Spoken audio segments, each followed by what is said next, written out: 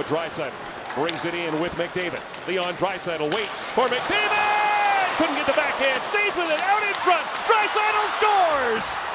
Leon Draisaitl, overtime winner!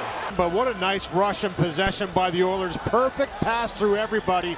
Draisaitl and McDavid, it definitely goes off the heel, but I don't see a kicking motion there for Leon Draisaitl. If anything, he's trying to kick it to his stick away from the net. It goes ricochet off the heel, and he gets a bounce past Martin Jones. There's not going to be a challenge here at all, I don't think. And this is going to stand. And what a performance by the top line, especially 3 goals on the night by them. And they pulled this one off in overtime. They stayed with it. And look at the celebration on the bench as Ken Hitchcock in his first game.